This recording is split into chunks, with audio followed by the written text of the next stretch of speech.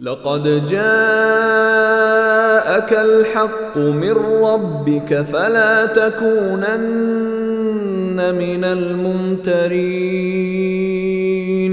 ولا تكونن من الذين كذبوا بآيات الله فتكون من الخاسرين. تقال العثار العظام به ويغدو الهوى ككبش ذبيح بذكر الإله. Did I ever have doubts? I don't think that I ever had a doubt about Islam as a whole.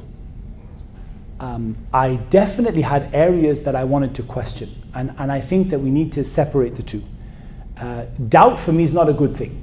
Like if you sit there thinking, I don't know if Islam is true or not, and you're a Muslim, then I think that that's not a great thing. That's not a great place to be. And you know, with all gratitude to God, I never felt that. But definitely there are questions that arise, and Islam isn't against you asking questions. So, for example, you might say, look, I'm Muslim and I believe in Islam, but this area here, I'm not, I've been hearing people say this. It may be what that you've been hearing is not even true. I mean, there are so many things that Muslims tell you about Islam that are not true. Like I got told about the 2 witnesses. That's a little thing, but reality, like there are lots of big things Muslims tell you that aren't true. And so asking questions and having doubts about individual issues, like for example, I don't understand, are we really required to pray? Is it really 5 times a day? It's not 3, it's not 4, it really is 5. Like, I want to understand more about that. Why is that? That's okay to ask that question after you've become a Muslim.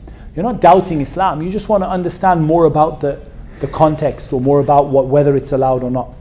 But I don't think I ever had a moment where I felt doubt. Quick hypothetical situation. What would I have done if I had felt doubt? Doubt is of 2 types. A doubt which is a fleeting doubt. Okay? A fleeting doubt, I mean, it's very quick. It comes to you and then you're like, no, don't be silly, that's ridiculous. And those doubts are a part of faith. The Prophet, peace be upon him, said, the translation of which is, do you really perceive it? The companion said, we perceive things that one of us would be embarrassed to speak about. In a fleeting doubt. He would rather become a piece of burnt charcoal than to speak about what comes through his mind. He said, do you really perceive it? And in some narrations he said, this is faith. Because there's nothing wrong with having a fleeting doubt that you follow up with faith. And you had like suddenly comes into your mind that Islam is not true. Of course Islam is true. And it's a fleeting doubt and you come back to it. There's no issue with that. The more difficult situation are people who have persistent, regular doubts. And the answer for that is just simply, for me, is just a journey of knowledge. You go and learn. Go and learn what Islam is, what Islam isn't.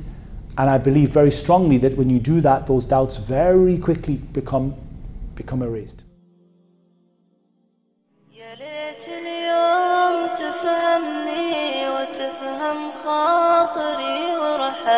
تكلم والشجرة مني سيف الهم تراه استل سيف الهم تراه استل